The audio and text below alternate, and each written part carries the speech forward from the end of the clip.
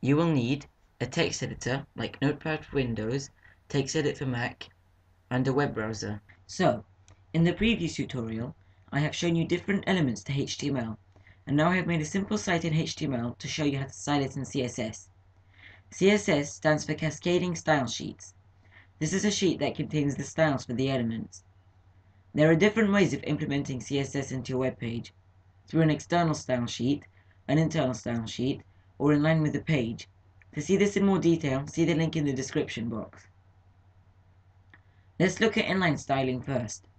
Let's change the font size and font for this H1 tag. So let's go to our code and paste it here.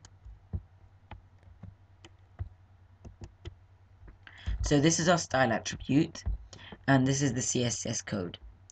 So here, font family is the property of H1, and then it's separated with a colon, and Calibri is the value, and if you have more than one property, separate it by a semicolon. So let's save it and see how it's changed. So here, first, it's this size, and it's in Times New Roman. So let's refresh and see what it changes to. Now the font size has become bigger, and now it's Calibri. But what if we wanted many headings that we wanted to style the same way? It would take too long to do this. So let's make it easier to style all the H1 tags in the page by putting it into the head tag. This is an internal style sheet. So let's go to our index page and paste in the code here.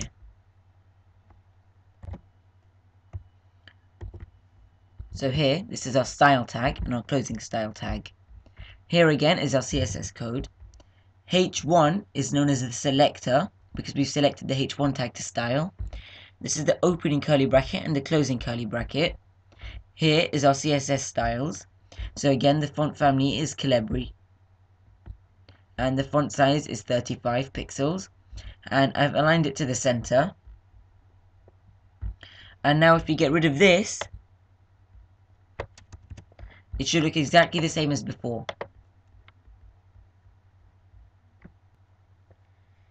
As you can see, our H1 tag has stayed exactly the same. Let's change the background from white to a light blue. We can use either a name, a hexadecimal value, or a RGB value. So let's enter a new line and paste in the code. Here are our three ways. This is a CSS comment. A comment is done by a /, an asterisk, then you type in your comment and end it with an asterisk and a /. To list background color, it is background-color, spelled COLOR, and you can list it in the name, so I've written light blue, or hexadecimal, so here it's #CAD6E6, or an RGB value, where it's RGB, and then in parentheses, you have the R value, then a comma, the G value, comma, and then a B value, each one from 0 to 255. Let's get rid of these. I'm going to use the first one. Let's save it and see if our background has changed. As you can see, it stayed the same. Now, let's style our paragraph tag. So go back to your index page, and let's paste in our code here. Here, P is our selector, and I've chosen to align it to the center, change the font size to 14 pixels, change it to the Arial font, the text color to be white, and its background color to be dark blue. Let's see if it's changed. And as you can see, they've all changed. But what if we had many pages that we wanted to style with, and we wanted to change one style for all of them? It would take too long to do this if we had many pages. So instead of using an internal style sheet, we are going to be using an external style sheet. First, go to your index page and cut and paste everything in between the style tags. Don't include the style tags, otherwise it won't work. Go to a new notepad page and paste them. Then save it as a CSS file. I'm going to call it styles, and then end it in .css and save it as an all files type. And now go back to your index page and delete the style tags. Now we're going to add another tag to make sure these pages stay connected. This is the link tag. This has no closing tag, so just end it like this. It's similar to the break tag. Here, the relation is a style sheet, its type is CSS, and this href attribute is similar to the one we used in the anchor tag. So now, if we save this and go back to our page, this should look exactly the same. And it looks exactly the same. Here we have two paragraph tags. Let's say I want to style this differently to this one.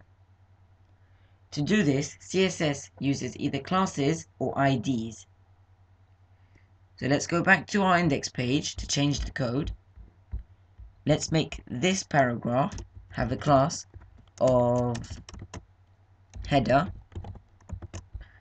and this one have the class of content. Now let's go to our styles page to change the CSS for them. Let's delete this one because we do not need it. Here, p.header is our selector, p is the tag, and .header is the class. We use dot because we want the class. Again here, p is the tag, dot because it's a class, and content because that's its name. And here is the pre-explained CSS code. Let's save it and save the index page and see if it's changed our paragraph tags. Here, as you can see, the alignment, font color, background color, and sizes have changed. It's changed to left alignment because I didn't specify it to align it centered. Now you have a website that is structured in HTML and styled in CSS. For more information, please see my website or look at the CSS page in the W3 Schools website.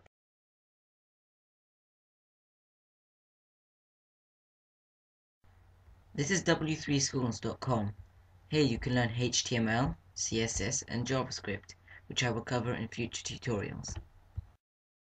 Please vote, comment, subscribe, and comment tutorial suggestions.